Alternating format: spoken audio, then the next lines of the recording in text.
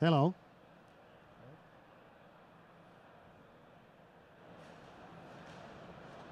Si no, yo estoy acá. Hello. My name is Sakari. I'm COO of Codership, and I'm so glad that I flew all the way from Finland to OpenStack Summit, because I have had very good discussions with the people on our booth. And people come by and they ask, what has Galera to do with the OpenStack? And then comes next fellow to our booth and explains to me and us that they have implemented Galera cluster to the Keystone, with the Nova, with the other components of OpenStack. So it's been a really good summit for us, and hear people talking about Galera cluster. I want to let you also hear about that story. So that's why I have invited here MercadoLibre, which I introduce to you shortly. But let me just explain quickly what is Galera cluster. Galera cluster is a multi-master MySQL cluster. You can read and write from any of these nodes, and you can add several nodes on the fly, and you can have the elasticity in the cloud, adding more and more nodes. The replication is synchronous, and the client can read and write from any of these nodes. So the benefits of using Galera cluster is that there is no single point of failure. There is no data loss, no slave lag. It's transparent to your application, and it also works over wide area network and cloud. And now I would like to introduce MercadoLibre, Max and Dario, to explain how and why did they implement Galera cluster. So please welcome Max and Dario. Thank you. Thank you. Thank you, Zachary. Okay, hello everyone. My name is Max and this is Dario. Hi. We were invited by Codership to show you how and why we decided to use Galera as our DB replication system for our cloud databases in MercadoLibre. If you don't know us, MercadoLibre is one of the biggest e-commerce platform in Latin America. We are present in over 14 countries. We have more than 90 million registered users. We have more than 11,000 virtual machines running on top of 1,100 physical hosts. This whole infrastructure is on top of OpenStack. We are using it from the very beginning. We are one of the biggest companies that put it in production. And this makes us an interesting use case for Galera, okay? So, Dario? Okay, so as Max pointed out, we have a big infrastructure, and in order to meet our requirements in terms of a solid DB backend solution for all of our OpenStack services, we had a few requirements that were actually based on logic and common sense.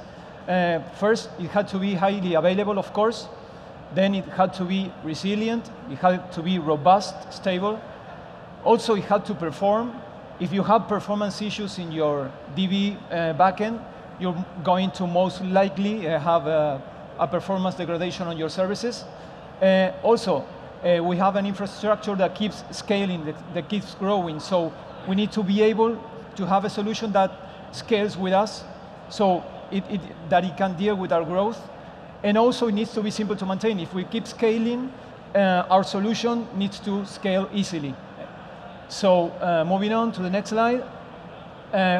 This was the first approach that we put into production. It was a pretty simple one, but effective at some point. It consisted of 2 physical MySQL servers on an active-passive layout. Only the master node is the one taking traffic at this point. Both servers were monitored and actually their server resources monitored and managed by Heartbeat in case of a failure of on the active node. And we had the MySQL data tier of the servers was mounted on top of an iSCSI volume, which was provisioned by a storage appliance. Okay, so we had a few drawbacks with this model as long as we kept scaling. First off, being an active passive model, that means that you cannot scale vertically. You can only, you cannot scale horizontally. You can do it only vertically, either by adding more RAM or changing your hardware specs, and that is a problem. Also, DRBD presented us a bottleneck, not a bottleneck, a penalty in terms of write performance that was not good also. But the worst of our problems was that if we eventually had an issue of our master server, of our active server, the failover process took too long, and that translates into downtime in not any of our services, or of our cloud services. So we weren't able to do anything with our instances. We weren't able to create, delete, reboot, create volume, stop, anything. And also, we have Keystone running on top of this, and if you don't have Keystones, you don't have authorization, authentication, our developers can do their work, so it was a no-go. So then we moved to our next approach. Max? So our second approach was the following. At that time, back in 2012, we were researching for new solutions that could provide active master servers that will replicate and be synchronized. So researching, we found Galera. It seemed like a promising project. So we put it in production. The first approach with Galera was in a virtualized environment. We did this the following way. We put several virtual machines in our cloud. We put them behind the load balancer. These virtual machines will store the database files inside their ephemeral disk. And we also had a node of reference, which if you see the Codership documentation, you will find more information. So this node of reference had an NFS volume attached where we store our databases files. And it didn't receive any traffic.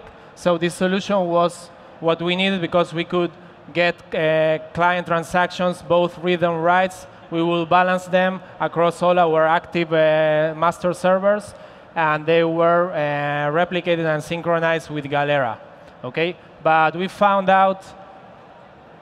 Okay, so we found out that our approach, this first approach, wasn't good enough. We had an I/O bottleneck with the virtual machines because we were using the local virtual disk, and it wasn't good and fast enough. And also we were concerned about having the cloud databases and services itself stored inside the cloud. So if there was a worst case scenario where we need to boot up the cloud from scratch, we need to boot first these virtual machines to bring up the database and cluster, and then bring the cloud, the rest of the cloud. So it wasn't good enough. So with these problems in mind, the I/O problem and the Nova DBs within Nova paradox, we moved on to our final approach, which is the one we currently have in production. And it's pretty much the same layout as the one that Max shown you just before, this one. And what we did was to move out of the cloud and replacing the instances for physical servers.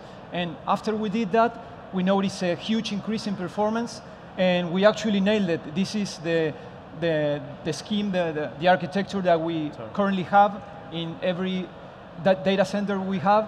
And our largest cluster is consisting of 8 physical servers, and we have at least one of these clusters for geographical region, and it works great for us. So what did we get in terms of advantages from adopting Galera and using this layout, this architecture layout? Well, first, every server is a master itself.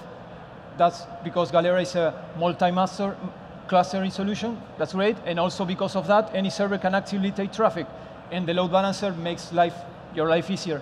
So you can also easily scale horizontally. You can easily add a new node.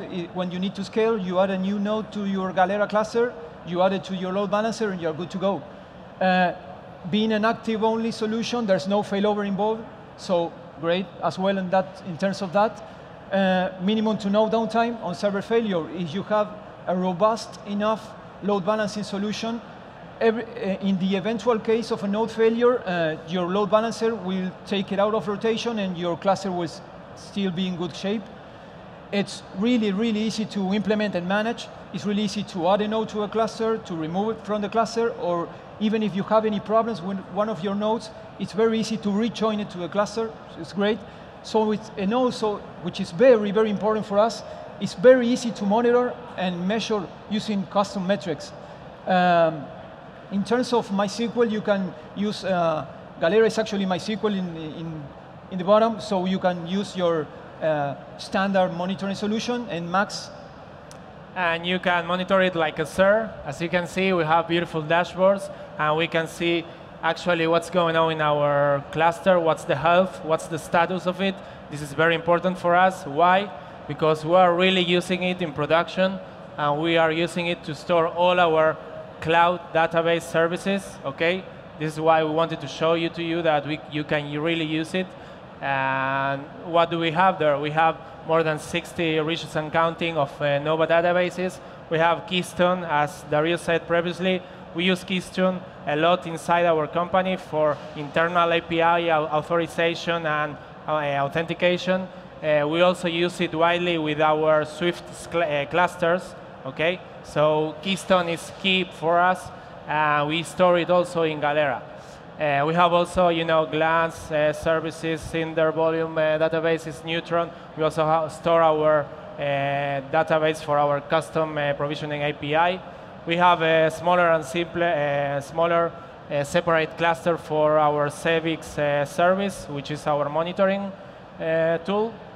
We have around 4K queries per second in average. We reach peaks of 20K queries per second, and we have no problems. What's good about this solution is that both we are using an open source software, which is working really great for us. You can also use it on your spare nodes or any hardware you have, commodity hardware, and it's working really well. So this is everything. We really thank you for coming here and hearing us. And you're welcome to contact us if you need anything or have any question. And hey guys, don't be afraid of trying Galera in OpenStack. It worked really well for us and it scales wonderfully. So thank you. Thank you. Thank you, Zachary. Thank you.